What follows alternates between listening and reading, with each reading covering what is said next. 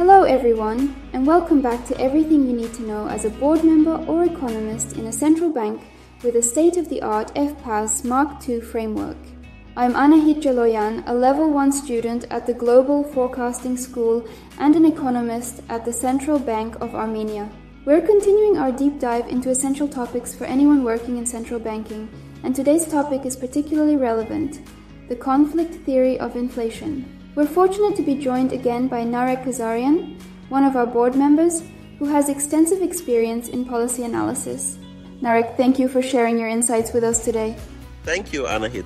I'm glad to be here and to discuss such an important topic. The conflict theory of inflation is a foundational concept for understanding inflationary dynamics and how they impact monetary policy, particularly within the FPAS Mark II framework. To start, could you explain what the conflict theory of inflation is and why it's important for central bankers? Certainly. The conflict theory of inflation, originally developed by economist Robert Rowthorne in the 1970s, views inflation as the outcome of competing claims on national income, mainly between workers who seek higher wages and firms who aim to maintain profit margins. This conflict can lead to inflation if wage demands and pricing behaviors aren't well coordinated.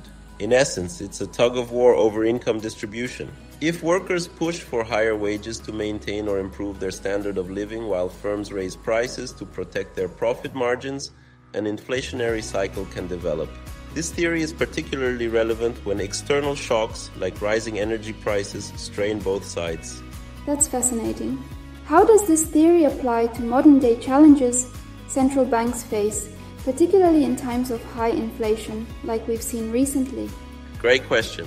Rowthorne's theory is very applicable today, especially when we look at recent cost of living crises. In many ways, we're seeing a repeat of what happened during the oil shocks of the 1970s, where rising costs led firms to pass these increases onto consumers, triggering inflation, while wages struggled to keep up.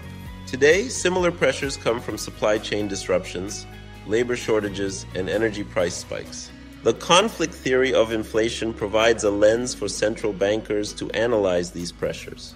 When we see inflation driven by this conflict, it's essential for central banks to take a balanced approach. If policy solely aims to contain inflation through economic tightening, we risk creating recessionary conditions. But ignoring these inflationary pressures can lead to unanchored inflation expectations.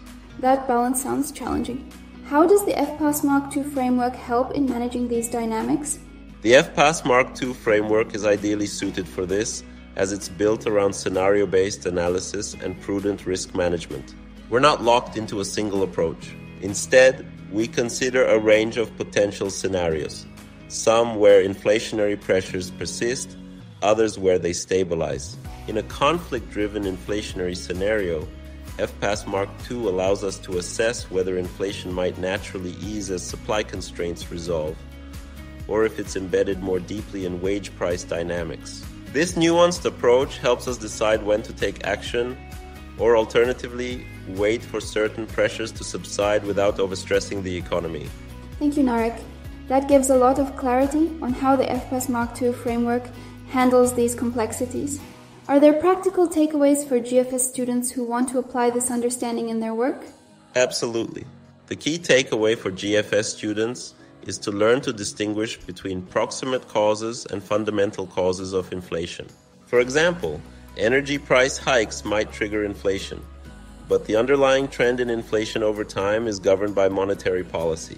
In other words, while supply shocks are proximate causes, central banks must manage the fundamental inflationary trend by anchoring expectations. Second, scenario planning is essential. GFS students should always think in terms of multiple potential outcomes, assessing both expected scenarios and tail risks. This approach equips them to navigate complex, conflict-driven inflationary environments. Thank you, Narek, for such an insightful discussion.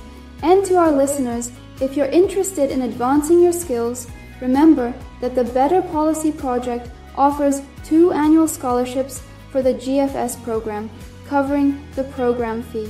Applications are reviewed monthly with a rigorous interview and testing process to ensure candidates are ready to thrive in a dynamic learning environment. Thank you, Anahit. It's always a pleasure, and I look forward to seeing how GFS students take these ideas and apply them in their work. And to everyone listening, if you'd like to support the Better Policy Project and the Global Forecasting School's mission to enhance economic and financial literacy, please subscribe to this podcast and hit the like button. Join us next time as we continue exploring foundational concepts for central bankers and economists. Thanks for tuning in, and see you next time.